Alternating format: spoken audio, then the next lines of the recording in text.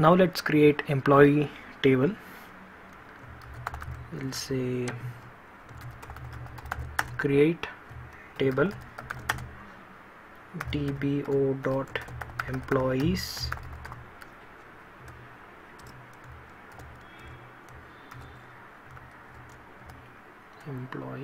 will have first column as employee ID, which will be big int, and identity 1,1 and not null. Fine. Then we have employee name. It should be varchar, and 1000 should be sufficient for us. Next we have department.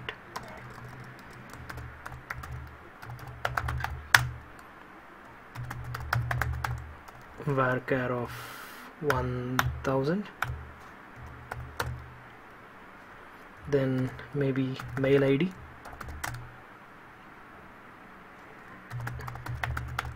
Varchar of 1000. And finally date of joining, which should be a date, and that's it. Employee ID, employee name, department, mail ID, and date of joining. Let's execute this create table script. Let's do a select query, select star from, so that we know that table is created. So there is no data. We'll insert one record to this table by writing insert into dbo.employees and values.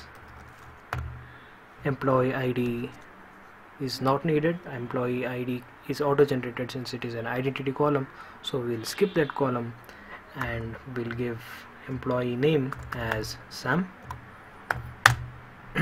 and department as finance, mail ID as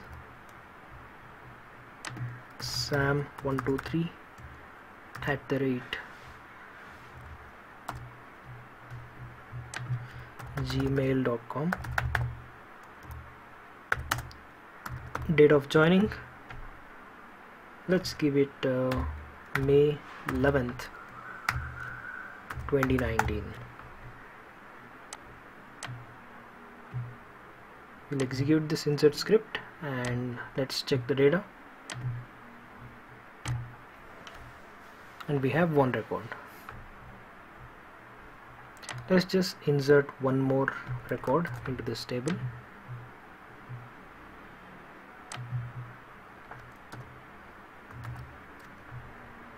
We'll call him as Bob. Let's make department as IT and mail ID, and his date of joining, let's give April 10th 2019. Okay, so now if we do a select star from our table, we have 2 employees.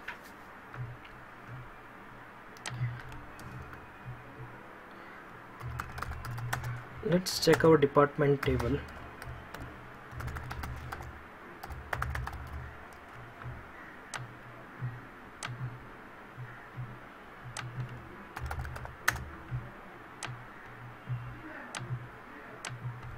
There's only one record, so let's insert one more department into dbo.departments.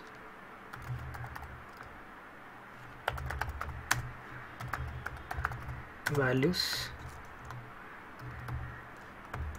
IT.